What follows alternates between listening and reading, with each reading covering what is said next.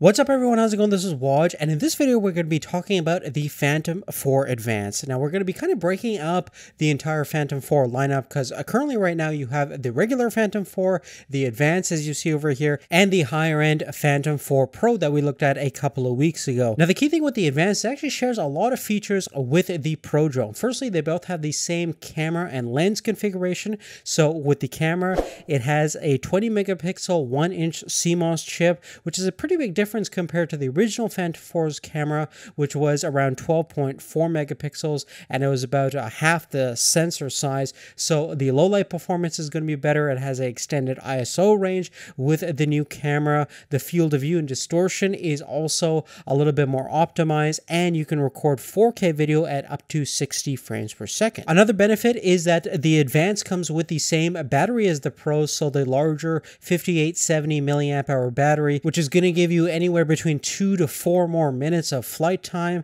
I believe the original Phantom 4 battery was rated for about 5350 milliamp hours, so that's definitely a nice little plus. Now, as far as the difference between the Pro and the Advanced drone goes, the really key major distinction is the fact that the Pro drone has 5-direction obstacle avoidance sensing technology built in, so the drone can sense hazards both in forward, backwards, lateral, and downwards position, which certainly makes it more comprehensive in sensing different hazards in the environment compared to the Advanced, which is primarily looking at the stereoscopic view at the front of the drone and at the downwards position of the drone as well. So very similar to the original Phantom 4. Now, as far as pricing goes, currently right now on the DJI website, you can get the Phantom 4 Pro for around $11.99, the Advanced for $13.49, and the Pro for $14.99. So you can see that the pricing breakdown isn't significant from drone to drone,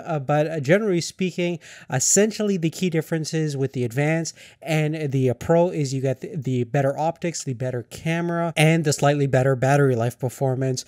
That being said, the Phantom 4 is still an awesome drone, especially for beginners. The video quality and overall flyability and ease of use is extremely accessible to pretty much everybody out there. So I still highly recommend it for anybody that's on a little bit of a budget, doesn't want to go crazy with their first drone, but still wants to get something really special. But that being said, the Advanced is a good little sweet spot for getting all the features, and especially if you don't really care for some of the more advanced obstacle avoidance sensing technology in the real world. If you're going to be smart about flying your drone, it's definitely not 100% necessary. But that being said, the Pro is certainly one of the most advanced drones out in the consumer market. So definitely check it out if you want the best of the best. But besides that, guys, that's really it. This was just a quick breakdown of the current Phantom 4 lineup of drones out there. Eventually, I'm sure the Phantom 4 Pro and the Advanced will be kind of the main drones, and they'll probably discontinue the Phantom 4 later on in the future.